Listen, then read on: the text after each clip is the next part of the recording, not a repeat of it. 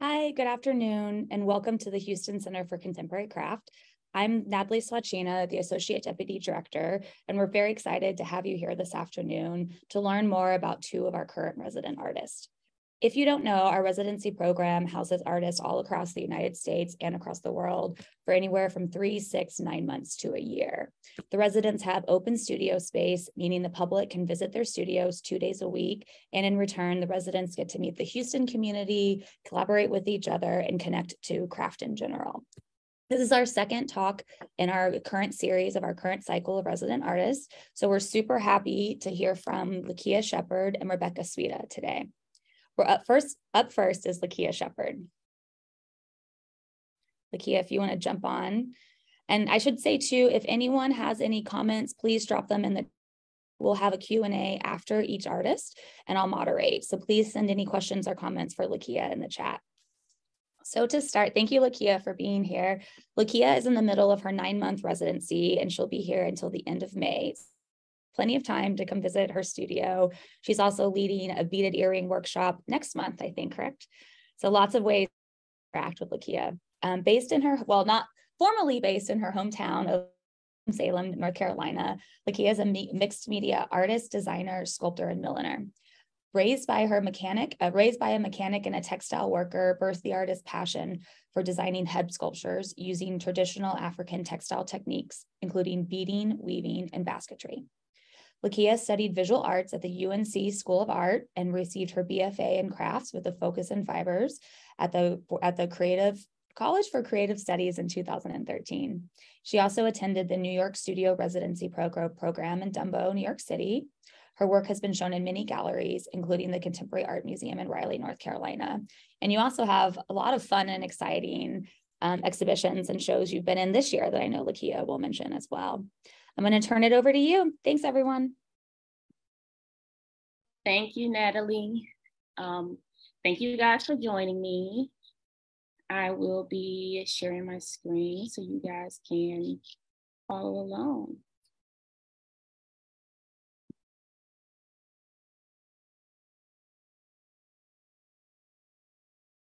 Let's see.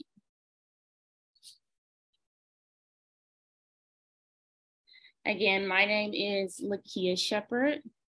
Can you guys hear me well? My name is Lakea Shepard, and I started my residency here in Texas in September. As you see, I was super excited to get the Fishbowl studio. So as soon as I moved in, I dove right in. I knew exactly which route I wanted to take with my work. Before coming to Texas, this is the last piece that I created. This is a 3.5 foot tall wall hanging that is also a mask. Normally my work is wearable, but I wanted to try something different. But now that I have accomplished that, I wanted to go back into creating wearable pieces. So with that, a lot of my work is based around material development, such as beading, basketry, weaving, embroidery, embellishment. So I wanted to be able to take a lot of the materials that I found within Houston and let that kind of guide my work. So with that, I decided to try some new textile methods. So I decided to create some cord. Instead of purchasing cord, I decided to try to make my own, which I was successful at here, as you see.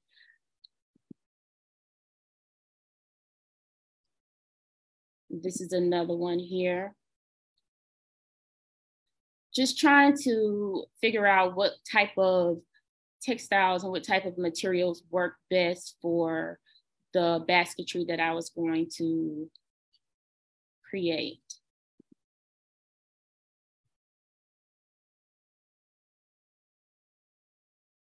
And this is another example. So these are all samples that I decided to make. And with the samples, I wanted to create little small completed pieces of work as well. So as you see here, this is just a small completed piece with the samples that I created. And then that brought me into using strands of beads, which is really, really big in my work, individual beads. But this time I decided to take that idea of using cords and strands and kind of trying to figure out how I can utilize that within the basketry. And this is just a, trial and error, just trying to find my way through the new materials that I was coming across. So a really cool thing about Houston that I found was the gem shows. I'm really, really into gems. So as soon as I found out that there were gem shows, I definitely had to go.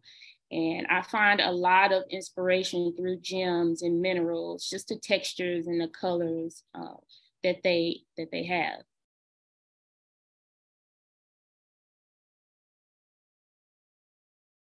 So as I'm going through the gem show, I'm kind of letting it, dictate my color story. And I was able to purchase 13 pounds of stones, as you see here in this photograph on the right. The biggest lot that I've bought thus far. I couldn't help myself. So now that I had an idea of the material choices, I decided to dive right into the mask that I wanted to create. So my current work, really, it involves artifacts while also colliding with contemporary crafts. So I wanted to focus on really old silhouettes, crafts, and different methods that has been lost or stolen over time, such as African masks. So this is the piece that I decided to focus on, and I dove right in. This is a sketch of the direction of my cord that I was going to use within my basketry. So within my work, I utilize one single cord, and I have to figure out a way to create a three-dimensional object with a single cord. So this is a very vital aspect within my work, trying to figure out the direction of that cord so I don't have to cut it or alter it in any way.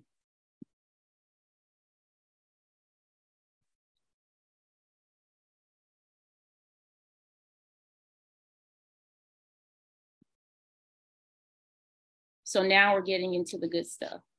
So here I decided to create the overall silhouette first and build from the chin up, as you see here on the right. I had to have fun while making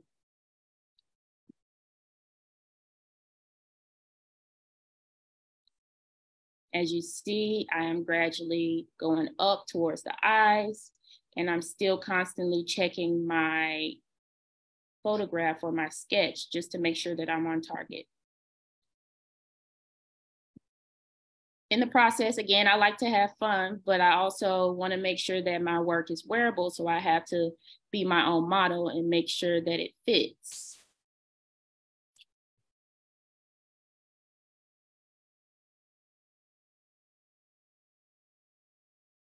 Checking the side.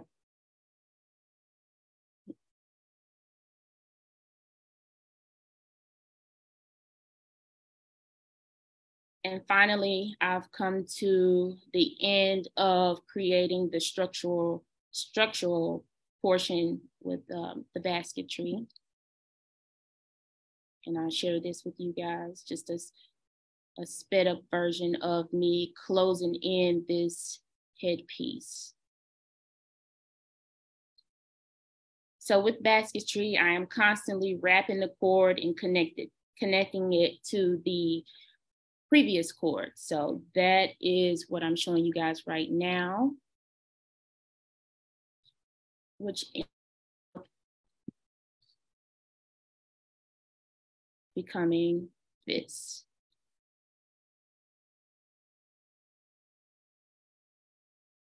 So once that was completed, I actually had to put it aside because I was asked to join a functional light show at Kishka Gallery in Vermont. So I had to put the mask on hold to shop for more supplies and more materials. So again, I wanted to make use of all of the aspects of art and materials within Houston. So I went to Art Asylum to check out their yarn selection, which was phenomenal. And this is what I came up with. I decided to stick with neutrals. As you see on the right, I have a bunch of shades of creams and tans and whites and different textures and different types of fibers. Partnering it with my sketch. This is a very loose sketch. I knew I wanted this piece to have fluidity and I wanted it to kind of feel very intuitive. So I only did a silhouette sketch for this and got to work.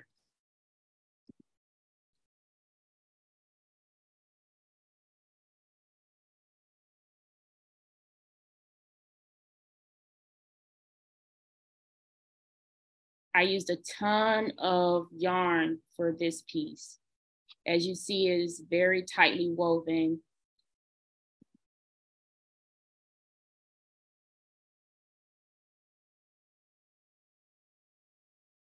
And you can kind of see it gradually growing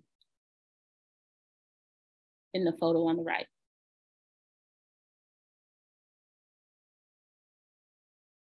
Within the process, I'm constantly making sure that I'm on track with my sketch, making sure that I am looking at the lamp from all angles to make sure that no matter what side you're looking at, it's intriguing and different.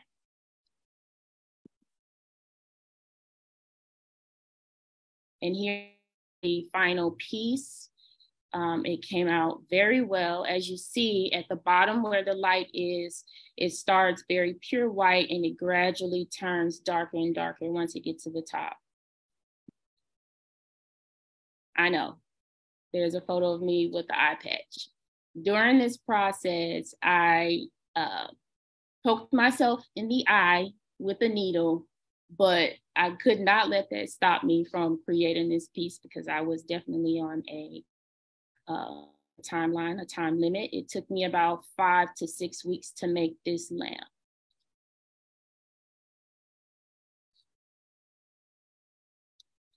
Now that that's done, I was able to get back to the mask. So with the mask, instead of creating hair on top of the mask, I decided to use vessels. And I got this idea from a documentary about the slave trade. So with this process, I am still using basketry, but then I am also trying to stretch my imagination and challenge myself by creating a different vessel each time that I make one. I am currently on number 26, and I started in mid-December.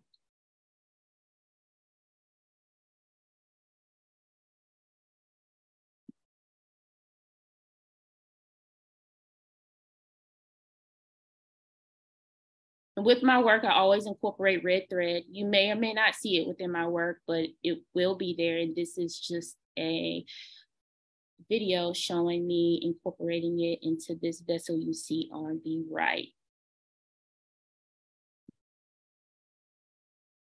2 other options. And while I was in the process of creating these vessels, I did have a solo show at the Ace Hotel in Brooklyn. So I was able to fly out to New York. And within that time span, they had a show called Hear Me Now at the Met. The Black Potters of Old Eaglefield, South Carolina. Phenomenal show. And I'm so glad I was able to catch it because history and learning about Black culture is really, really important within my work. So I was able to learn a little bit more about vessels and pottery and Black craftsmen.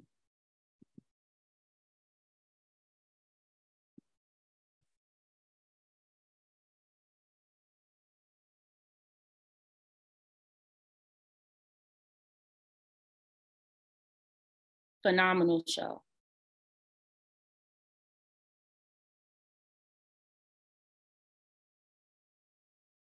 And with this show, they also included contemporary artists as well.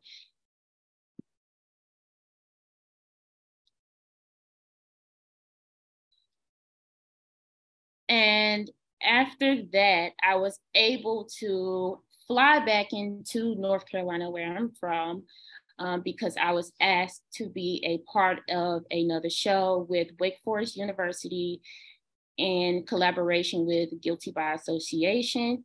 And we did a documentary on how I utilize beads and the materials that I utilize within my work and the processes behind them. So I had a wonderful, wonderful crew, a videography crew, to follow me around Winston-Salem and document my process, my craft process. This was very new to me. This was stepping out of my comfort zone, but it challenged me to be able to talk about my work a little bit more.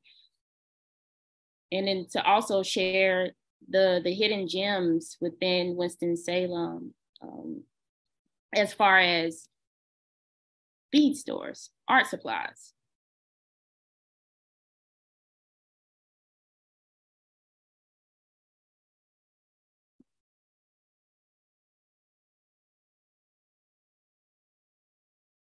I would love to share this documentary with you guys if you all are interested.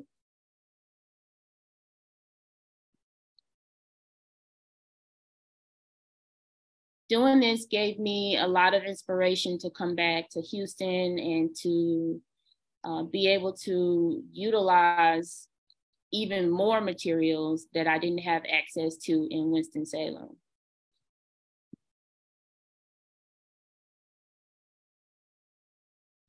And after that, like I said, I did have a solo exhibition at the Ace Hotel in Brooklyn, and this is how it came out.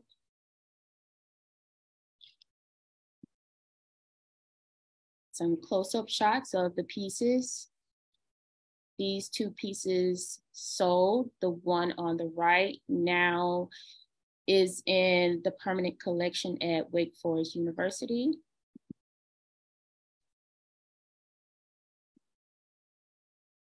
And I ended up in the New York Times for my show.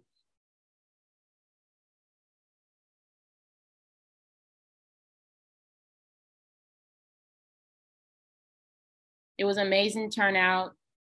This is something that I never expected to happen, and I'm grateful that it happened during my residency, because my residency gave me the time and the opportunity to actually fly out and be able to be present for such an amazing event.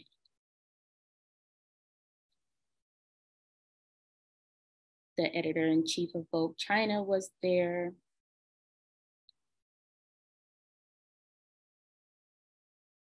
Really amazing turnout for this show.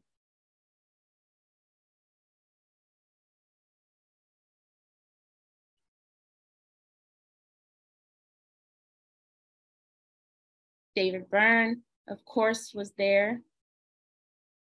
So many wonderful people.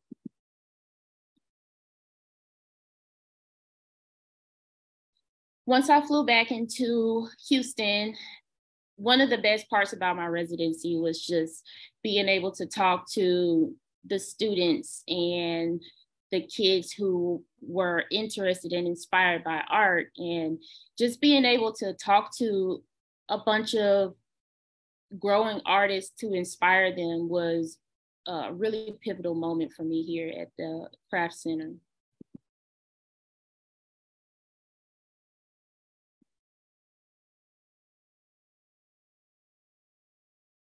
Hands on Houston was a lot of fun.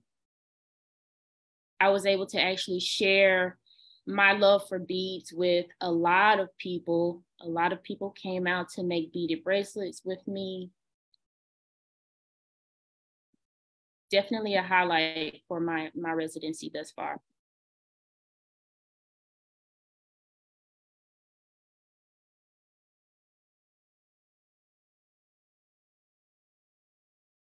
We had a ton of beads available.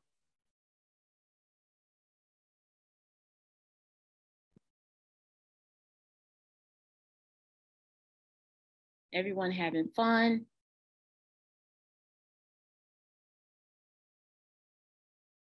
And the turnouts were great. Look at these two bracelets. They are really unique. And that's what I loved about this workshop here, Hands on Houston. Everybody's beaded bracelet was one of a kind. And then also with my work, it's very important for me to be in the field of art, get involved with the community, support other artists such as Benny, Anthony.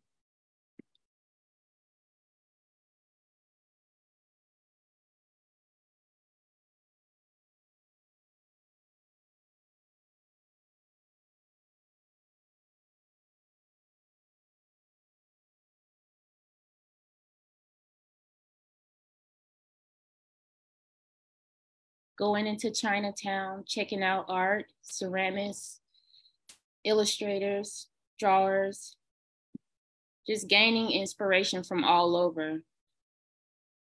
The Manel, the Twombly gallery was phenomenal, very inspirational to my work. Rothko Chapel. And then also checking out, excuse me, Nick Cave's show at the Guggenheim. Nick Cave has been an inspiration to my work for many years. So I was able to actually catch a very, very phenomenal show of his at the Guggenheim.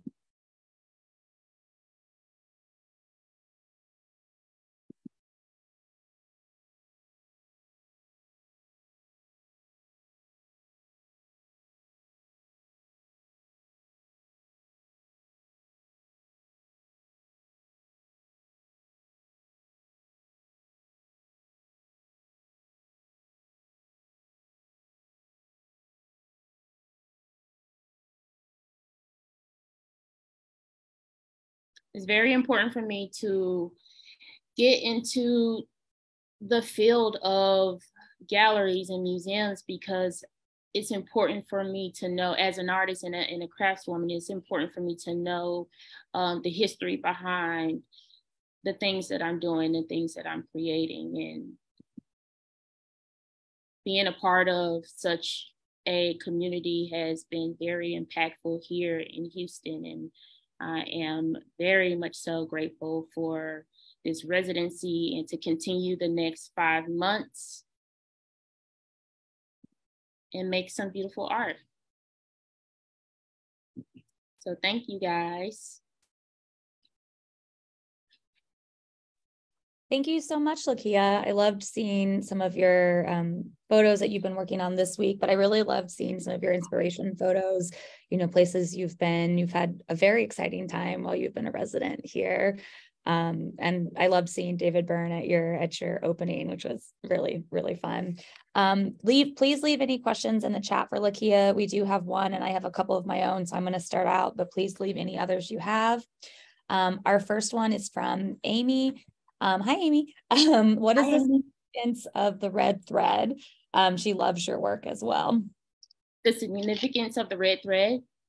This is something that I started in college, and I was trying to create an identity for my work, and I was doing a lot of research on African art, just African culture, and a lot of women in certain parts of Africa, they would wear red in their hair or on their skin, or red around their belly to signify womanhood, fertility, and growth. So I found that very inspirational. So I decided to incorporate that within my work, while also simultaneously symbolizing bringing life within my work, because most of my work, if not all of it, is very conceptual, and it is very personal, and I consider all of my ideas and all of my thoughts to be a living entity. So it is symbolic of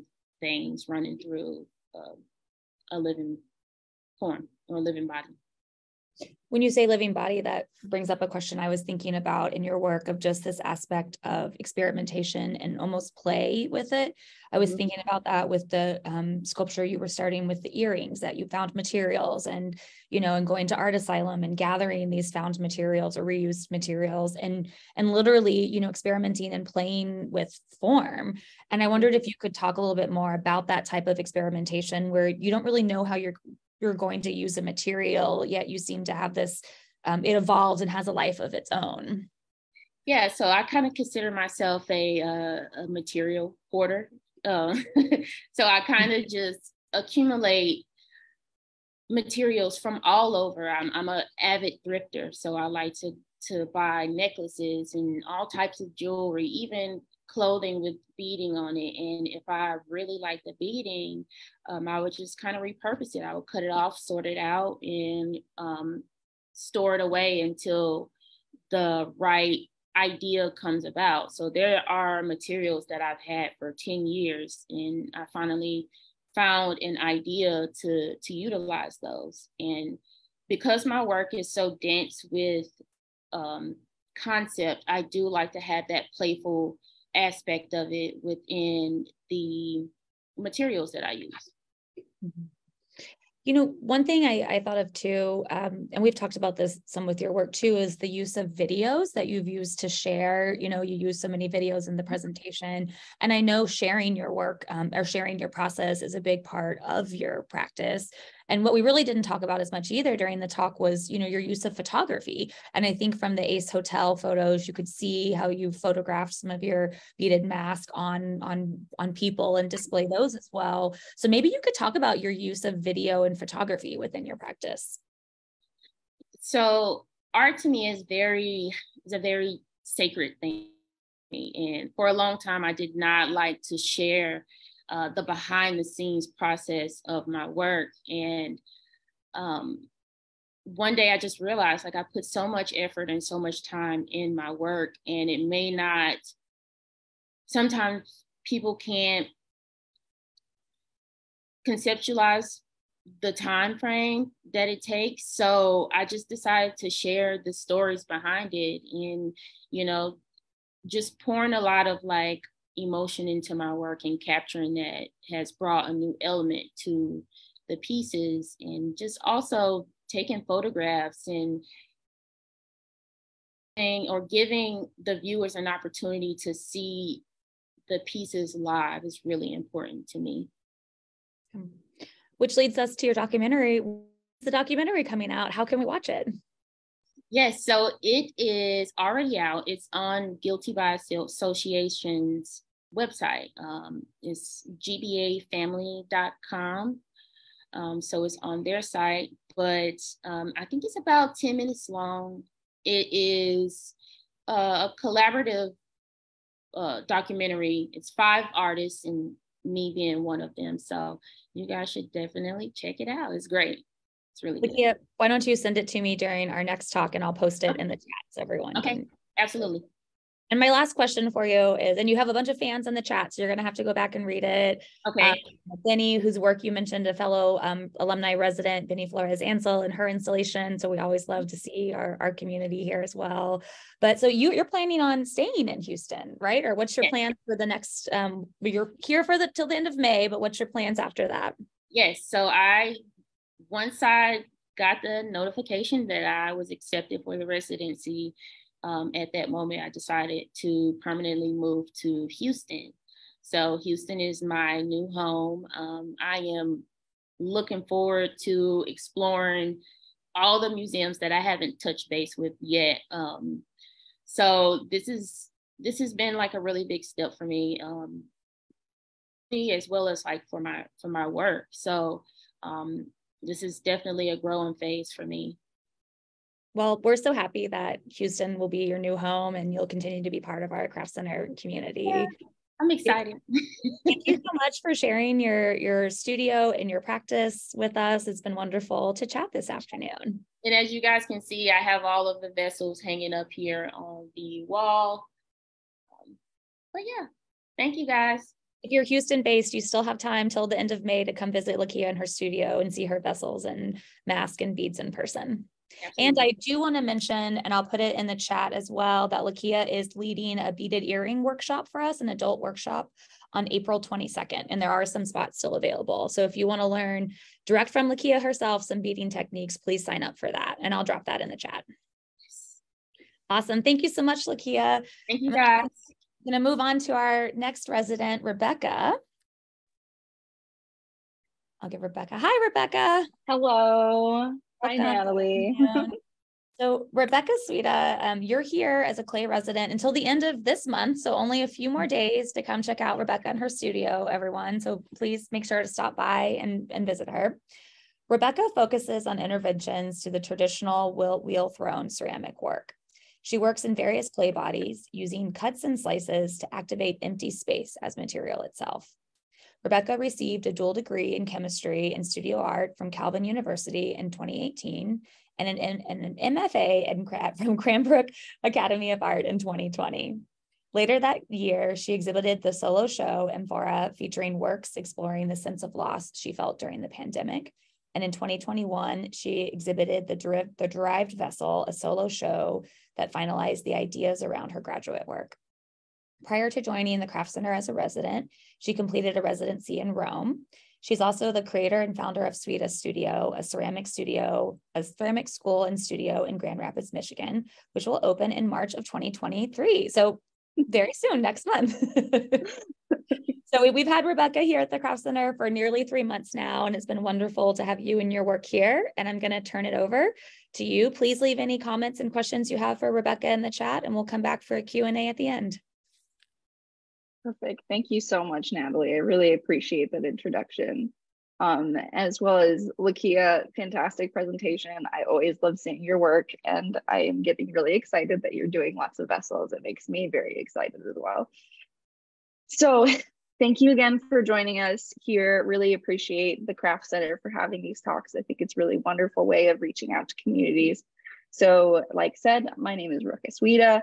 I am from Colorado, born and raised in Colorado, and then moved to Michigan to go get a degree in chemical engineering, and then realized I don't want to be a chemical engineer actually, but I stayed with chemistry and found ceramics partway through my education in Michigan, and realized the wonderful potential of chemistry and creativity that I was hoping to find in engineering and did not find there. And I found it in ceramics. And so it became this really wonderful art form that I just absolutely fell in love with. And I wanted to show some really fun photos of me. This is me in graduate school, but they're just me. I just fell in love and just had so much fun with it. I wanted to share some, I'm going to go in chronological order for my work and just sort of flow through the ideas that I had early on and to now and how they've all flowed together. This is one of the earliest pieces that I had that I was very proud of for myself, as I just started ceramics that year in 2015. This is a porcelain piece, only about 5 inches tall. It looks bigger on the screen than it actually is. And this is where I fell in love with the idea of ceramic in negative space and working with the material as it is. So what I did is I made this piece, and then I poured glaze on top of it, and it naturally created these Dr. Seuss-esque mountain ranges on it that made me really fall in love with this just abstract landscape that was created. I went on and stayed in doing ceramics the entire time that I was there at Calvin University. And I ended up making this, what I call a batik tea set, inspired by Indonesia, the Indonesian batik set that they had there, as well as Dutch tea ceremonies. It was a very interesting connection because the Dutch colonized Indonesia, And the school that I went to, Calvin University, is a predominantly Dutch community around there. So it was a very interesting, I went to Indonesia in 2016, was so inspired by its their visual communication and using pattern as a way of communicating what island you are in Indonesia, as well as what sort of royalty or hierarchy level that you are. And that's what made me really fall in love with visuals as a way of communicating. So I wanted to do this as sort of like what I learned from everything going to Indonesia and processing all that. So from here, so that this was my final graduation piece that I made. And then I immediately went to grad school. So I have this slide in here as sort of an idea of the thoughts that I had going into grad school and leaving grad school. Clifford on the left is a Clyfford Still painting. Clyfford Still has always been a very big inspiration to me. Abstract painters in general, I've really loved, but I love his use of canvas as a material and paint as a material rather than just as decoration. And I've just loved his deconstruction of paintings in general. And then on the right is a photo from an Instagram. Their Instagram handle is Constant Bagel Therapy. They have a lot of really fun illustrations. But I really loved this one as a very interesting way of deconstructing things that we think are very normal. They have just like their football pitch, very interesting, and then deconstructed all of the lines, including the text. And I love that deconstruction as a way of making something interesting. So going into grad school, this is where I first started out. I tried making tiles. So these are large tiles about 7 inches across, and as a full installation, this is about 8 feet by 4 feet. This was my first big installation piece that I was trying at, and I think it was largely successful. I wanted to make it go from very nice tile to pushed tile, and you can see it's really working with that negative space as a way of making shape, as well as my hand. You can really see my hand marks and my fingerprints in the entire thing, so you can really see the maker's hand in it. So it was a great experimentation. So then I went on to these experiments. These are the first iterations of what I've been working on since then, of trying to figure out a new way of making shapes from throned vessels. So for me, I had to take a lot of chemistry classes in undergrad because of my chemistry degree, or not chemistry classes, excuse me, calculus classes because of that. And so I was really inspired by this one form, or this one formula that is used to find the area under a curve. And to do it, you take the sum of like an infinite number of slices of that curve, and you add together all those slices, and that's how you get your area. And what I liked that as like a metaphor, as a slice, as sort of a snapshot or a new look into something that you might be familiar with. So these are really small, really only 3 inches tall for the largest one, and they were my first little small experiments.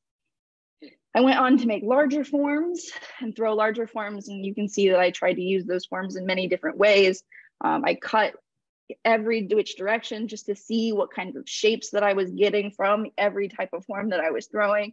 I tried using those shapes as a way of printmaking and finding different ways of using that negative space. And I had a lot of fun with it. But in this realm, I really kept with it being very mathematical, very shape and form oriented, not very emotional at all, just about discovery of ceramic, and that was it. This piece is a set of 12 cups that I created, and I wanted to explore that slice in a new way.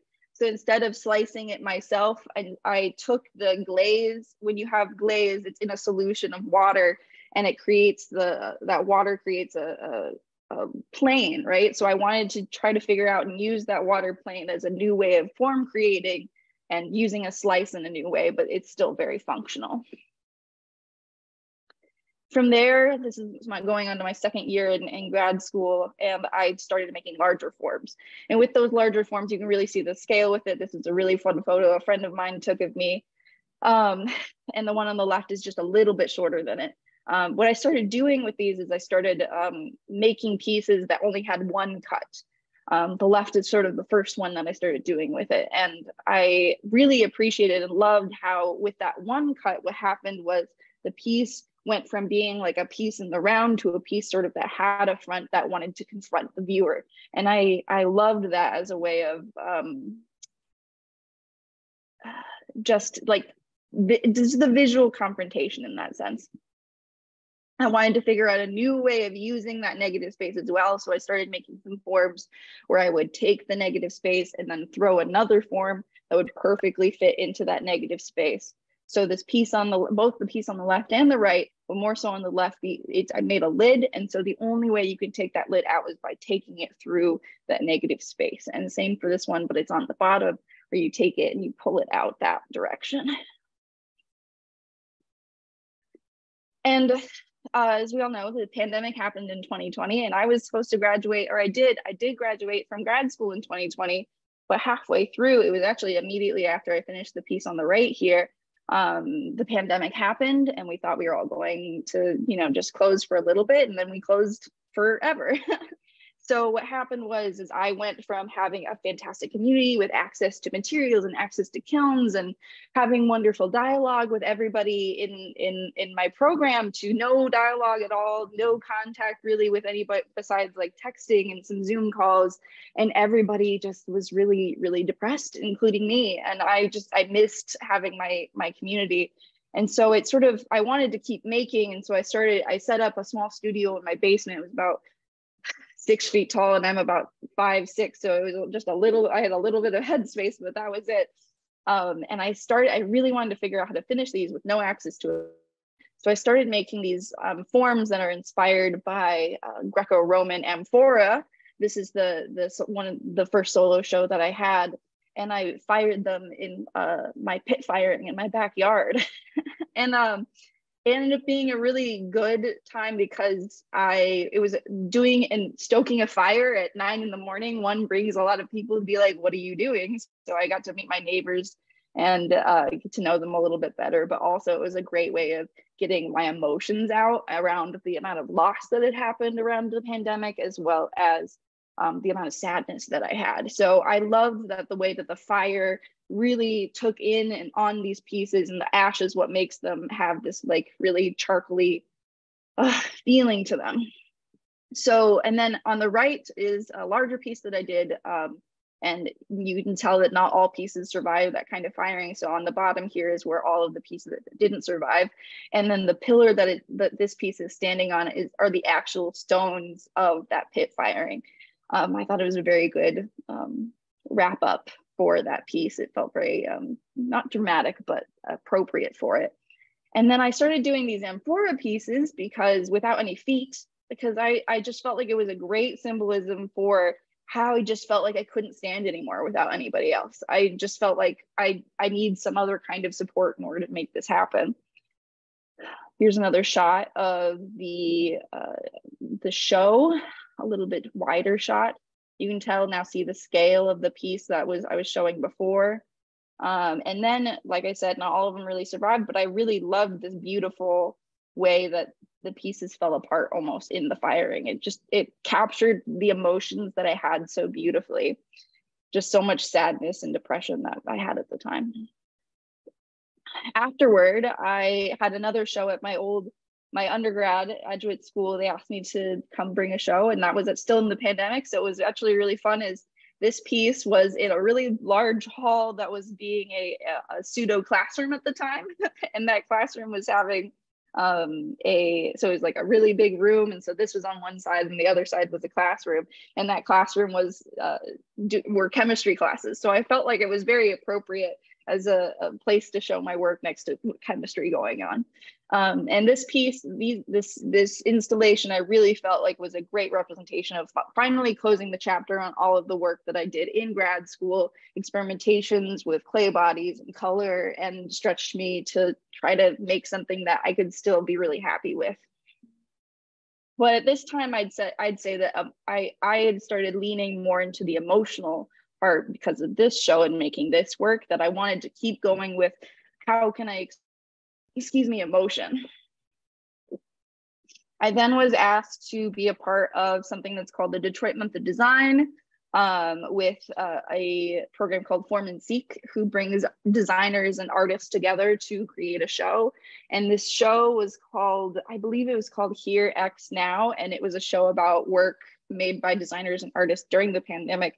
And so I riffed off of the work that I'd made for the Amphora show, and made some larger pieces and pit fired them so they still had that really big attentional emotion to them that I really loved, but they could be a little bit more functional sitting on not on a shelf, on a table. I wanted, coming back to this photo real quick, this chair made by Rachel Heibel, excuse me, is made out of clay. It's made out of ceramic. It was a terrifying thing to sit on, but it was so much fun. And this show was my first look back at being a part of a community again. And it was so exciting and so wonderful seeing people again. I hadn't seen anybody for, a year and a half. And so it really brought life back into me. After that, I didn't make for a while. I went back to sort of just making by myself and not making very much.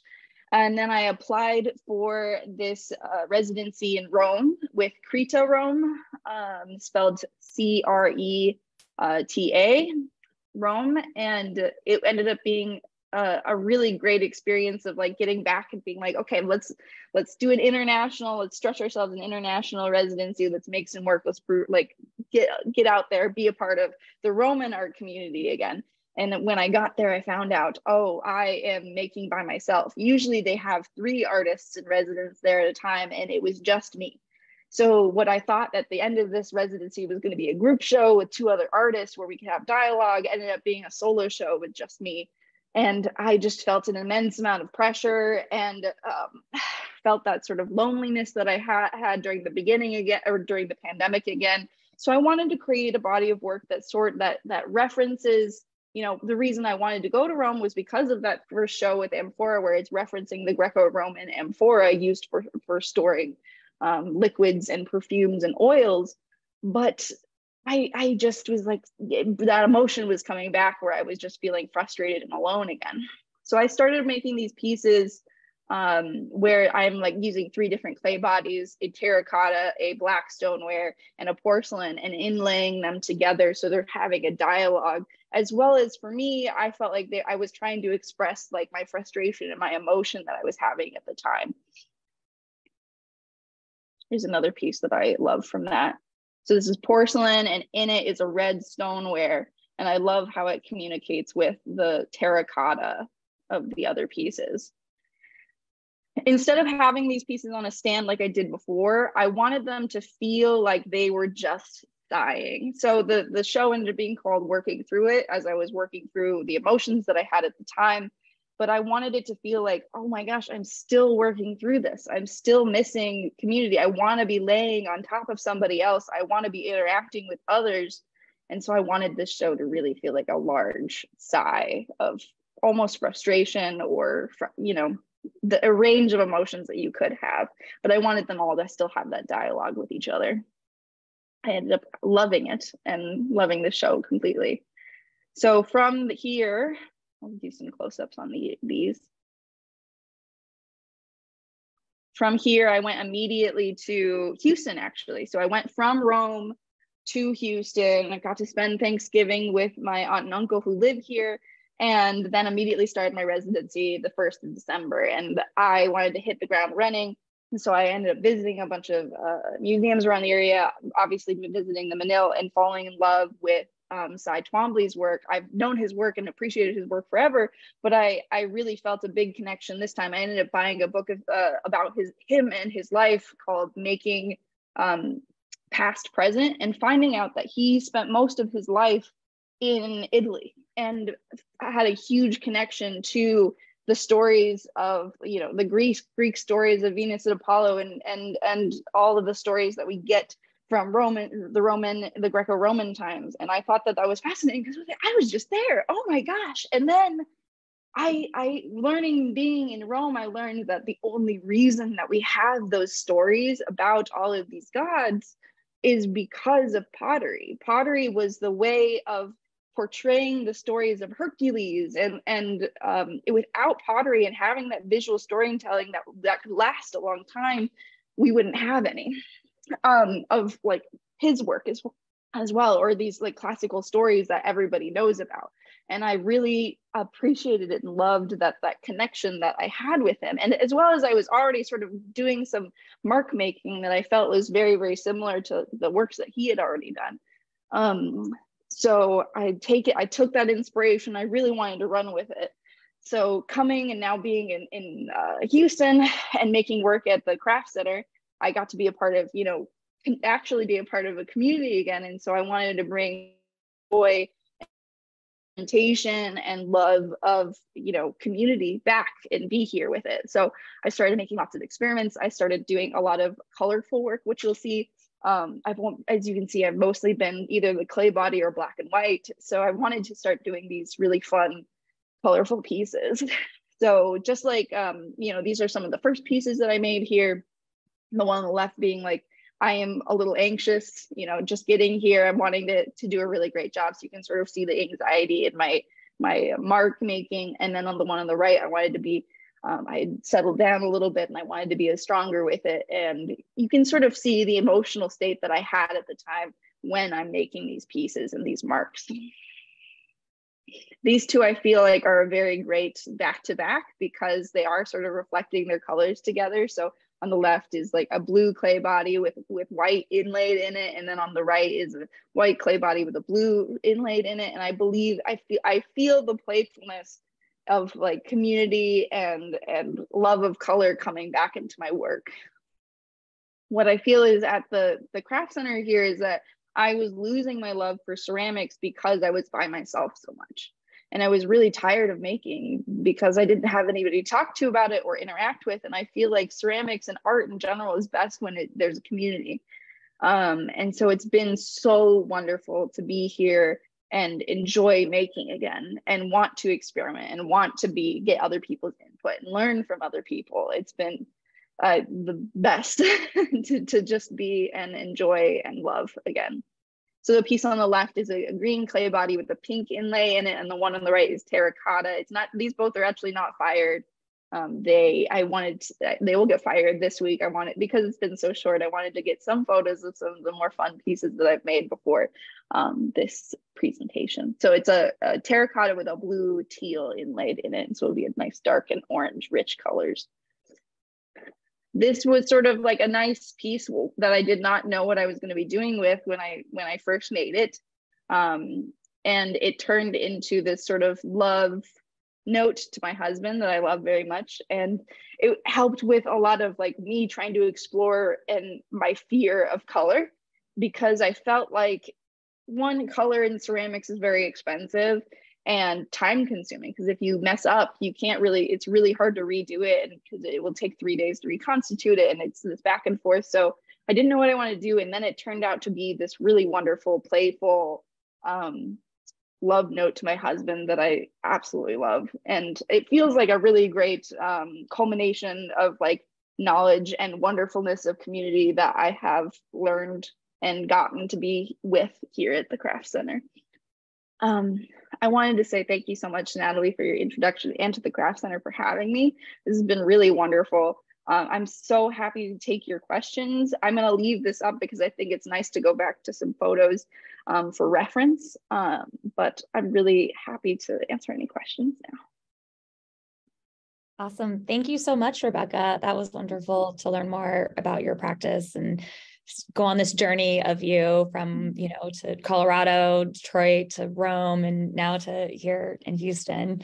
As Rebekah said, please leave any questions you have for her in the chat, and I have some of my own, so I'm going to start us off. One thing that I know comes up, and you've mentioned this a lot in your work, is just that idea of community. And, it really, I think you talk about it well, of this lack of community and the black and white and the stillness of it. And then how the color comes back and the mark making comes back, and focus of community as well. Mm-hmm. And, I feel like you're such a community oriented person as well. I know that when you go back to Grand Rapids, you'll be opening your studio, Sweda Studios. And, from what you've told me, I wonder if you could talk a little bit more about your idea, because it's so community minded, which I feel like is at the heart of your practice as well. And I would love everyone to hear about that too. Yeah, absolutely. So So I bought, before going to this or getting to this residency, I bought a building that I could have a storefront in the basement and live upstairs. And I really wanted, because I had missed, like during the pandemic, I was scrambling to figure out how on earth am I going to finish work. Ceramics needs to have, you need to have a kiln, you need to have a space. And I really was missing it. I was scrambling around for it. I decided that I wanted to be the person that could provide that for people who couldn't find it. And so because of that, like, I don't think I used to be quite community oriented before the pandemic, but now post pandemic and feeling that scrambling, I really wanted to create a space for people to come and make and explore ceramics in a way that they hadn't before. And again, I miss that community so much. I was like, fine, I'm gonna make it myself. So I'm really excited about it, getting back there. That's exciting. Well, I can't wait to keep up with you and see how it turns out. One thing that I found fascinating that you were just telling me about last week is how you do your color inlay. And I feel like that's something that I don't see often enough. And I feel like it's something that maybe our viewers would be interested in learning a little bit more about your process. Absolutely. So for my pieces, I use what's called mason stains. Mason stains are also used to color both ceramic as well as concrete, which is very fun. And it's just a powdery substance that I add into a slip, and then I dry out that slip and add it to a clay body and knead that clay body together. So I get one full piece. So the one on the left, that's exactly what happened. And then I will take the slip of that and I will use it to inlay. So the first inlay, I use a pencil, just a regular generic dull mechanical pencil. And I will do my mark making and make sure that it's deep enough so that when I apply the clay into that mark, the clay will stay. And then I will scrape away any excess clay. Seems like one of those really detailed like ASMR processes that you can video and post on. I have a couple time-lapse video on my Instagram. That's very fun. One thing I really think about with your work is how you display the work. Going back to the earthenware pieces you fired early in the pandemic, where you displayed them on the actual firing stones, and as well as displayed, the pieces that didn't make it through as a full piece, and even, the structures to the left as well. And then to your other show, with the colorful pieces, let me make sure I'm saying the name of the show right. By Yourself, Make by Yourself, is that the right one? Where the work down. The solo show in Rome. I wrote it down, but I can't find Working Through It. Yes, we're working through it. Thank you. These ones, yeah. And literally having works upside down and on their sides. And I think that display is so interesting. And we're used to ceramics being so precious and installed in a certain way. And to see a display where, it's very intentional from you, but I think it adds such another layer. And I wondered if you could talk a little bit more about that display. Absolutely. I've been so used to making pieces that, sit very cleanly on a desk or on a table, that I really experimenting with a piece that doesn't have a foot really forces you to start thinking of other ways of displaying it. So starting with making, this solo show with Amphora, I made all of these wire holders so that they could be displayed more like stereotypically how you would see a piece if it did have a foot. But going from that to this show, Working Through It, I feel like gives such a wonderful emotion about it. It makes, because ceramics itself, the way we talk about vessels is so person oriented. We say like, oh, this vessel has a lip, it has a hip, it has hips, it has shoulders. The clay is a clay body. We talk about it as if they're people already. I think that like showing them like people would almost gives them, it continues that personality that they have. Yeah, I think that goes back to your idea of community too. I wrote that down several times in the notes I was taking today about, the use of body and language and laying down, leaning on each other, and how you were even talking about it, propping each other up and leaning. You really see that interaction of the interaction of a community, of a clay body. And it really, I think, comes through your concepts as well. So that's really fascinating. So much, Natalie. I appreciate it. Well, how has Houston been for you? How has been having open studios and working with the public? I love it so much. I personally, I've always really enjoyed working and talking to people at the same time. For me, it's really just like a really enjoyable experience. For it also just I'll be working in the same project for like 2 weeks straight, and somebody will come and be like, have you thought about this? And it's like, no, I haven't thought about that. Thank you for pointing it out. And I think that it's such a wonderful way of just interacting and thinking and exchanging of ideas that, I have missed for so long, that being here and having an open studio pretty much whenever I'm here and being able to talk to other artists has really made me just so incredibly happy. That it stretches me, but it makes me just excited as well. Well, it feels very full circle, as you were talking about your work at the beginning of the pandemic and feeling that loneliness, going to Rome, expecting a group, coming here, having a group in a community, and now you're going back to Grand Rapids to open up your own community. So it feels very, full circle in this moment. Absolutely. And I'm really thankful for that, to be honest. It's really been a very healing journey in that sense. So thank you. Well, thank you so much, Rebekah, for spending your afternoon with us. And for sharing your practice in the last few months with us. Rebekah's here till the end of the month, so you have some time to catch her in her studio, and to ask some questions. And I do recommend coming in to see her mark making pieces up close. They're really beautiful to look at the inlay lines and to look at all the colors and to see them up close and personal. The lines are so fine, and I'm just still impressed how you add that inlay in such a beautiful, fine detail way. So we're so excited to have had you here this winter. Thank you so much, Natalie. I really appreciate it. Thank you. And I want to say thank you to both Lakea and Rebekah for sharing your studios today. It's one of my favorite parts of the residency, just to hear and see what you're working on. As I said, they're both here for a little bit longer, so please come back and visit. They're all in their studios on Saturdays and then other select days of the week. Our next artist talk will be April 15th with Young Soo, another ceramicist, and Miles Gracie, a furniture maker. And so we're very excited to continue learning about our residents. I do want to mention that our next cycle of resident applications is open right now. It closes on March 1st. So if you or anyone you know would like to apply for the program, please visit us on our website. All of the information is there. And, the Craft Center and the craft community love our residents. So we hope to see you all again soon at the Craft Center. Thank you both for spending time with us today. Absolutely. Thank you. Thank you. Bye. Thank you.